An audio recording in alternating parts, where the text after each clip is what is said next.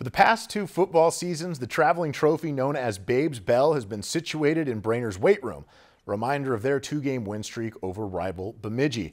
But both victories came at home for the Warriors, and this year the battle shifts north to the Lumberjacks' home turf, where they have beaten the neighbors to the south 8 straight times dating back to 2010.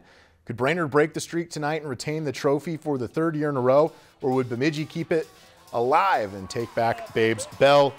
First play from scrimmage for Brainerd. Looks like Ty Nelson handoff to Jaden Barnum, but he fools the cameraman and the defense. Isaac Vanek on the receiving end of an 80-yard touchdown puts Brainerd up 7-0.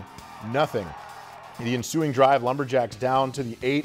They answer with an Ephraim Boucher touchdown. That's going to knock the game at 7. Now this is where things got a little wild on the Warriors' second play from scrimmage. Nelson running speed option, pitch hits the turf, and the Jacks take over just outside the red zone. But then Bemidji, from the 2, they put the ball in the deck as well. Waylon Larson falls on it for the Warriors, and they're still tied at 7. In the second quarter, though, after a Brainerd field goal, Owen Vandermeer goes to the air, finds his favorite target, Alec Newby. Incredible grab. It would lead to an Owen Fraser touchdown. Lumberjacks lead 14-10 at the half. In the third quarter, Dawson DeGelder takes the pitch from 50 yards out, and he's going to take it all the way to the house.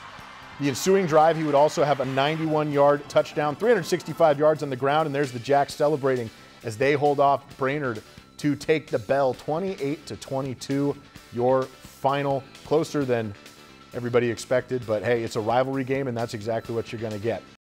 Lakeland News is member-supported content. Please consider supporting Lakeland News today.